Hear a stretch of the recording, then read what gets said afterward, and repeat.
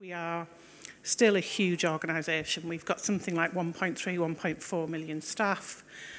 We've got 400 or 500 organisations that provide care, something like 70,000 GP practices, etc., etc. All the numbers associated with the NHS are huge. And we have long had a real issue with leadership in the NHS. That's not to say that there isn't pockets of excellent practice. They're very rarely the ones that make the headlines because they're just not good newsprint, are they? But we have some great leaders in the NHS. And we also have an awful lot who just aren't ready to do the job that we thrust upon them. These are very, very complex roles, whether you're working at the front line or in some of the most senior positions in health. And what I think we've done frequently in the past, where we concentrate enormously on professional education, we've done very, very little in terms of leadership development and education, as if somehow the leadership role can just be picked up through some process of osmosis as you go through life. And we know, of course, that that's not the case.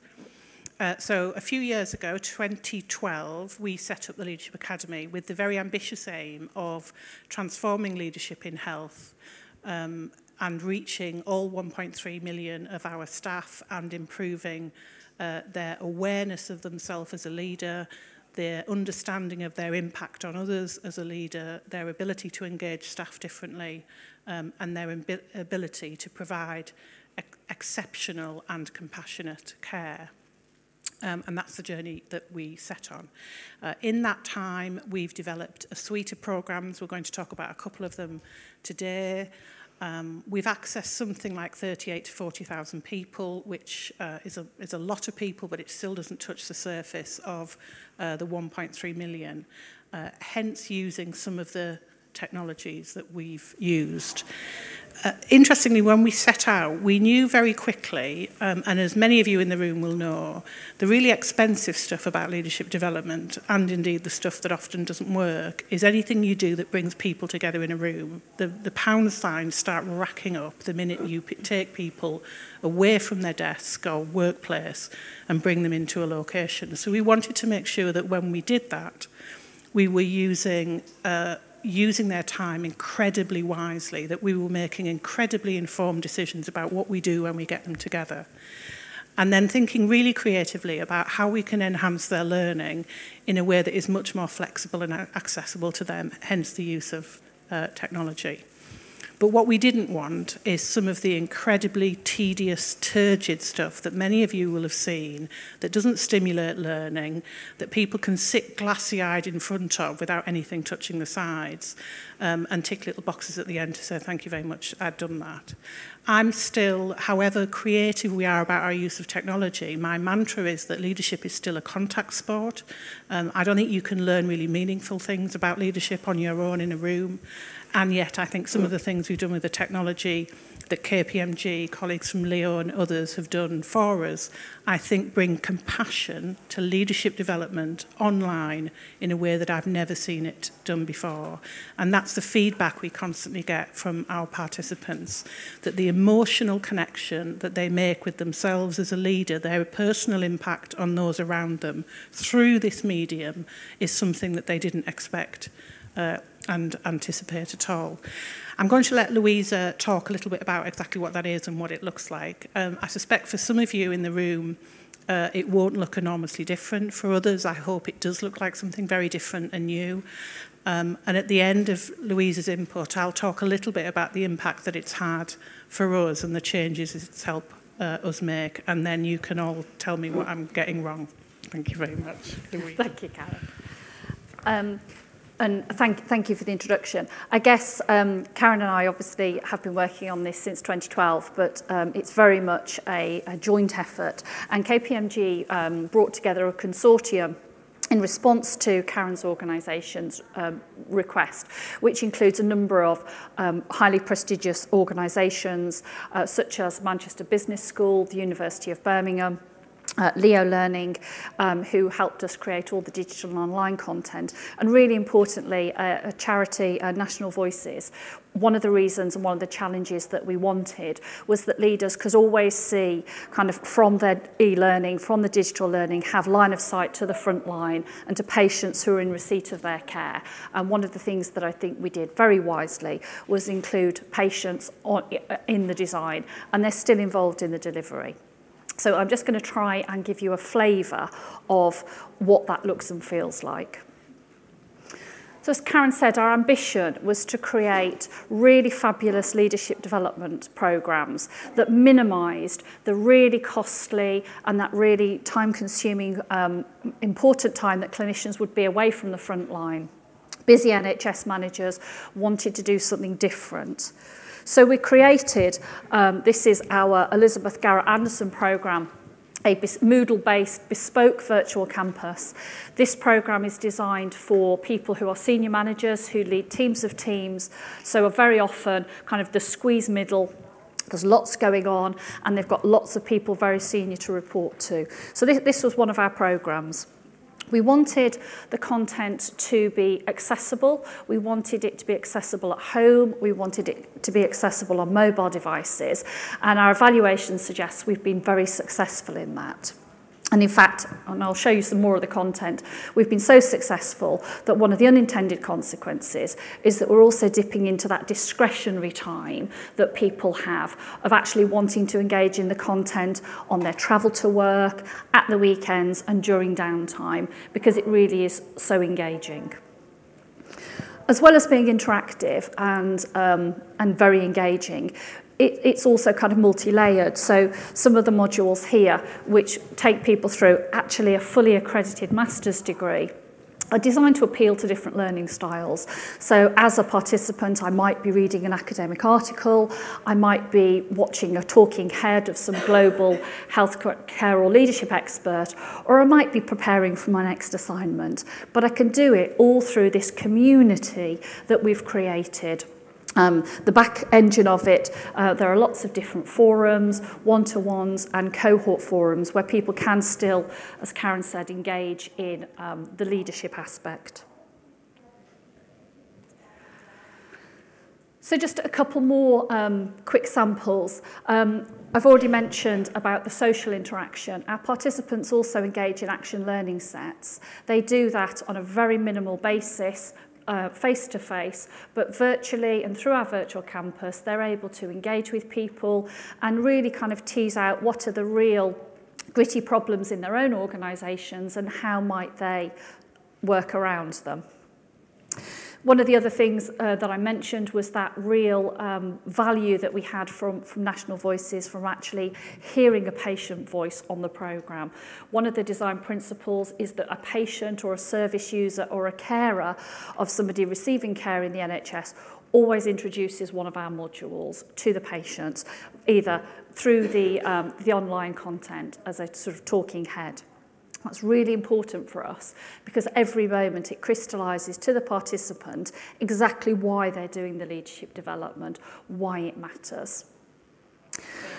This screen on the right shows Glenvern. Glenvern is a fictitious county. I can't tell you how long it came for us to agree on what that county would be called. And Karen's colleague, who I'm sure gave the Star Wars reference, we were very clear it had to be right. So what we did, in order to create, this is actually for our more senior leaders, so people who are aspiring to board level, we created a county whereby all of the information in all the organisations in the county is real. So if there's an acute trust there, the data has come real. If there's a CQC inspection, it's a real inspection report, all absolutely anonymised and mixed up. So we make the best and the worst of all of the data. What we then do through the online portal is prepare people for what's going to come ahead. So when they are going to come to the executive programme, which is a one-year programme, has 3 residential elements. And indeed, our master's degree, a 2-year master's degree, also has 3 residential elements. Ahead of that time, they prepare for their learning, they do some online, getting used to what's going on in Glenfern. Is there a hospital that's about to close? Has there been any scandal? What's going on in local government? Thinking about the integration of health and social care. What are the issues? So when they come to their residential, they are absolutely prepared. One of the other, again, golden threads of the programmes is that we use real people, real examples and things that leaders in the NHS can absolutely understand. So dealing with a complex issue like how do you take pressure off A&E is something that's clearly very important to us all. And it's a real gritty problem that lots of managers and leaders are facing in the NHS. So rather than just kind of let people talk about it, we take them through a number of immersive scenarios. So this scenario, when it's worked through, is 50 minutes. We've told the participants it's high bandwidth, so don't do this unless you know that you're going to be able to be online and have the high bandwidth, and they work their way through it. So it's a decision-based scenario. At different points, they will make decisions, they will make leadership decisions based on the challenges they face, and then the story will unfold based upon those decisions that they make. So with everything crossed for technology, what we've done is we've just abridged this scenario for you, so I can just show you some of it. I'm not quite sure. Hours have been sitting. She came in after me and still... I can appreciate that. We have got you in.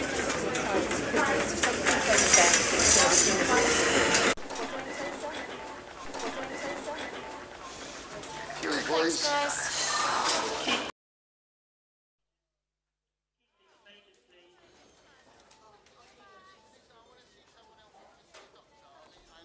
You'll be fine with me. Just relax. I'm Jonathan Shepherd, Professor of Oral and Maxillofacial Surgery in Cardiff, where I direct the university's violence research group. And the issue that really set us off on this project was the large numbers and increasing numbers of people injured in violence who came to the accidents and emergency department and appeared on my operating table. Knock, knock. Heading off? Trying to. So, you wanted to catch up? CEO called me in this afternoon. Wants to make a big push to get waiting times down and patient ratings up, with no additional spend. Is that all? Get the team together, knock a few ideas around. We've got to come up with some quick wins. Well, the A&E couldn't keep up with the number of patients coming in.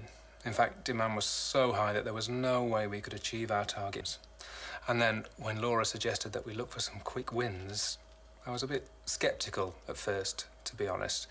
But then, in the end, we did all agree that there was one particular issue that needed to be addressed. We need to get the weekend boozers out of A&E. You want to reduce the waiting times? That's where you start. What we need are more bodies on the wards. You know, we've never really captured any hard data on these kinds of patients. Shouldn't we be getting more information before we start making decisions? Why don't we try both? Look at the staffing and the research at the same time. Okay, so challenging issue there. Participants are very much put in the role of Alex, and they will have seen views of several of his other colleagues as they've gone through the scenario, and then they get to make a decision about the route actually that Alex should take. So a number of kind of things that I think probably we would all recognise as typical decisions that Alex could and should take, and participants are encouraged to follow that. So we're going to take the third option. We're going to attempt a quick reorganisation whilst looking at the issues. And again, this is a really abridged version of some of the outcome. The scenario has quite clearly indicated the real challenges in dealing with a wicked problem. Why is this a wicked problem? Well, firstly, it's because it affects not just the NHS, it affects people beyond the NHS. But most importantly, the resolution of a wicked problem also lies beyond a single organisation such as the NHS. But in such circumstances, the tendency for managers and senior leaders is often to go for the quick fix. In the end, we decided to take a more balanced approach. We thought we'd try and achieve some quick wins by looking at staffing at the weekend, while at the same time gathering data to inform our longer-term strategy. Laura was pleased with this approach, at least to begin with. And I think maybe that resonates for all of us. But as hopefully you've seen from there, what we have gone with on the leadership development programs is very high production value video scenarios based upon real events that people can absolutely relate to, feel that they're authentic, and can have then a really healthy discussion in their action learning sets or within their cohort.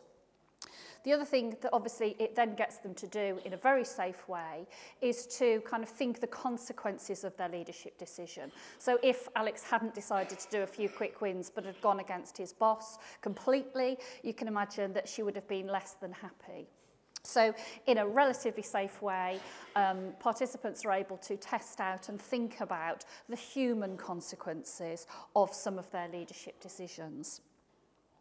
We are really proud of the emotional connection that we've been able to gain with participants. So throughout the programs, we use a number of these highly immersive scenarios, as well as more traditional methods, and certainly the invaluable face-to-face elements as well. But in doing so, we firmly believe that we've been able to help the leaders in the NHS make that connection towards how their leadership influences both patients and people receiving care on the front line, but also staff with whom they work, which has been really important.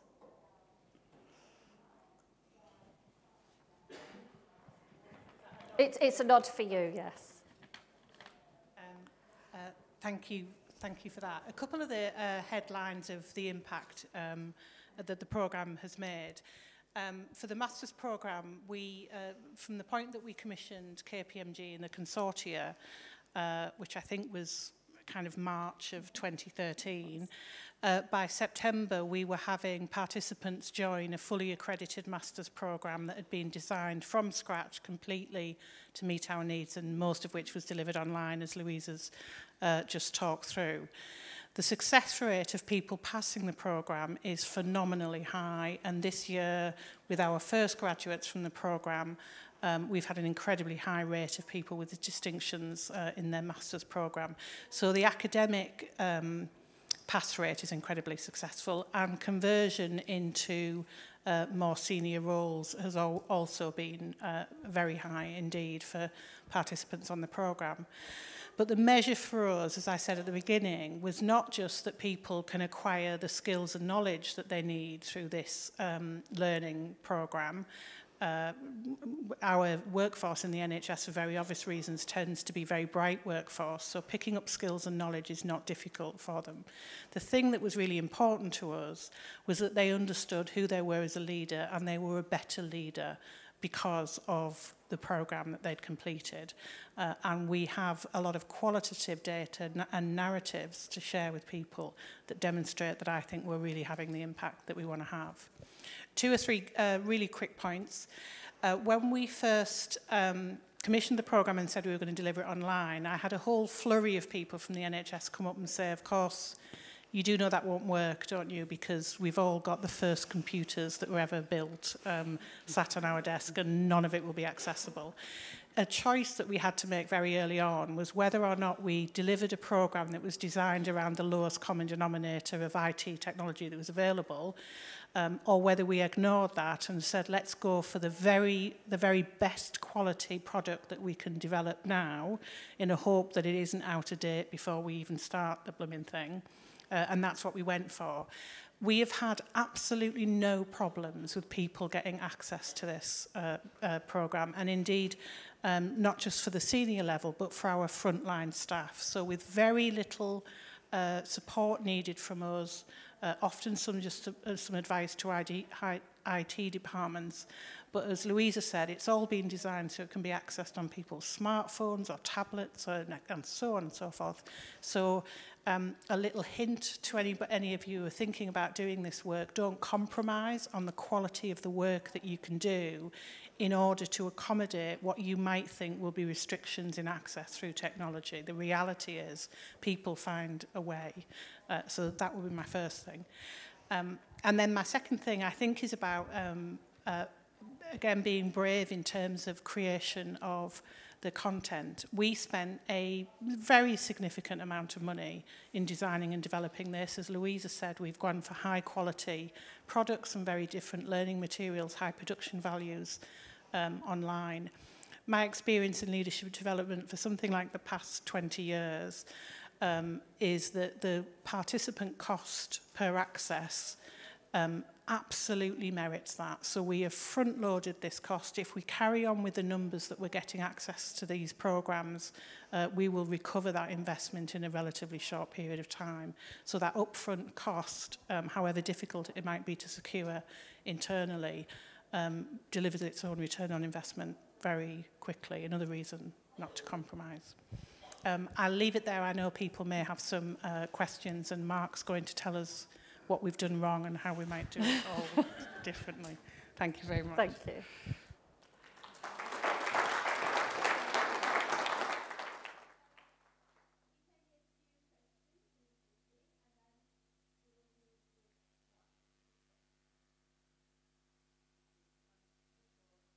It looks incredible. I can feel the personal connection with it, the emotional connection with it. I'm just sitting here. I just wonder, you mentioned that you bring people together face-to-face 3 times a year. What do they do during the face-to-face sessions that blends in with what they do online? How do you really use that face-to-face time to best effect? We've done it. Are people in the room familiar with the Khan Academy? I suspect some people might. So this is this incredibly bright young man, I think in the States, who developed a way of doing high-impact education online. I think he initially did it around finance and accountancy training. How do people understand numbers? And the principle is the transfer of knowledge, the stuff that we would traditionally bring people together for, where somebody stands at the front and talks at them and people sit in a room and scribble notes. All of that should be done outside on your own. That's the individual learner engager. When you bring them together, it is only for their interaction and engagement. So it will be through lots of small group work, lots of simulations. We have as much creativity in the room as we do, I think, online. And for example, on the senior programme, the small group work, people will simulate board meetings. You know, they'll do those things that public accounts committees, public meetings.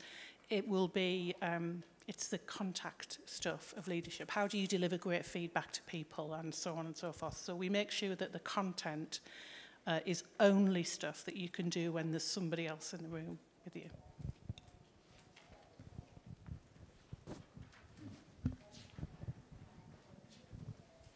Thank you. Yeah, that was absolutely brilliant. Thanks very much indeed for an inspiring talk.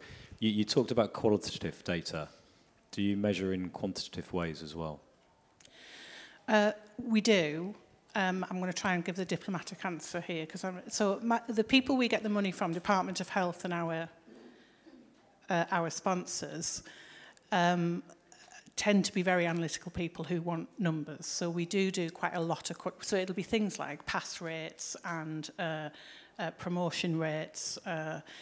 People are required to do a change project at work as part of the programme, and there will be a return on investment there through things like, have you got a reduction in A&E attendance or length of stay? So there's a whole load of data crunching that we do behind the programmes. The reality is, I think, for a leadership development programme, the most important feedback, certainly in my experience in the NHS, is do the people around you recognise a change in your behaviours on a consistent and sustained basis because of your access to this programme? And I think that's very difficult to capture in anything other than narratives and qualitative conversations with people and feedback, though we do some 360 work.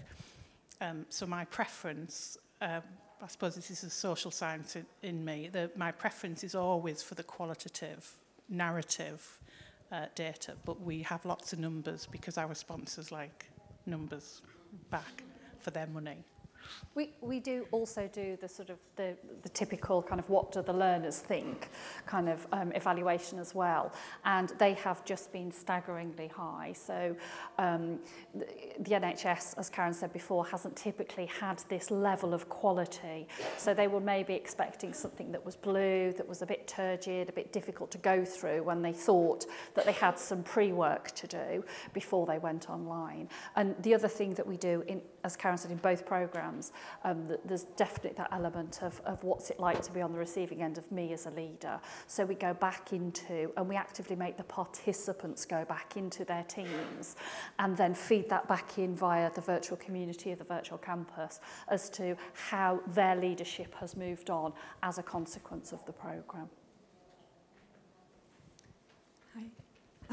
I'm interested to know what step you took before developing the program to find out exactly the needs, the training needs, so that you have a success rate as big as you've had, and how long it took. So again, it's probably a slightly inappropriate answer. I don't know how many development experts we have in the room, so you can tell me how badly I've approached this. Having been around the NHS for 20 odd years, I know I don't look that old, but I have been around for the. One of the processes we could do, and indeed we were prompted to think about, is what's the data collection you need in order to do rigorous data needs assessments across the population, stratified by geography and professional group and yada, yada, yada. All hugely important stuff. And actually, for those of you who've been around creating things like leadership competency models or quality frameworks and so on and so forth and developing these programs, my sense is your start of a 10 is probably not going to be massively inaccurate. It's probably a good start. So we actually didn't do a huge load of that work.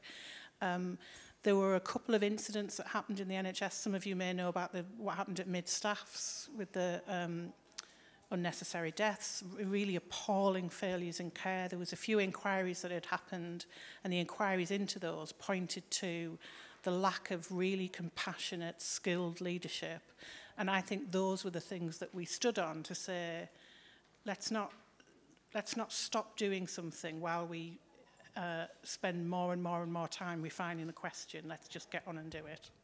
That's a long, rambling answer to say I didn't do any of that stuff I should have done. I'm really sorry, but it's kind of worked. So. Okay, we're taking the last question. If you can hear me. I've been extensively working with scenario-based learning for quite a few years. And one of the which was very interesting to me was that working with subject matter experts, it pushed them to have to reconsider their knowledge and reconsider their wisdom. Did you find the same process was happening for you? Hugely. And I'll try and give a really quick answer to this because it's one of my favourites and I could talk about it forever. So we started off with a lot of the patient scenarios, and we often had clinicians in the room, particularly doctors, saying, this is all lovely, but this is my day job. I don't need any development in this. I work with patients every day, etc., etc. And by the end of those scenarios, absolutely rethinking the nature of the conversations they held, how they connect with patients, the kind of baggage and prejudice they bring into the room, and so on and so forth. So hugely, hugely impactful.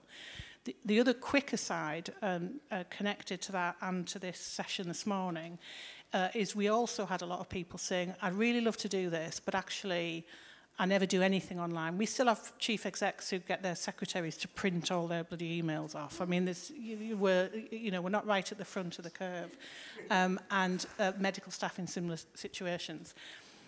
We didn't expressly talk about this as a required outcome from the programme, but people's accessibility and use of the product has increased their familiarity and comfort with technology and is already changing some of the ways of engaging. So a doctor saying you couldn't possibly do a remote consultation with a patient who isn't in the room, you can't possibly get the quality of diagnostic right if I'm just looking at you on a screen.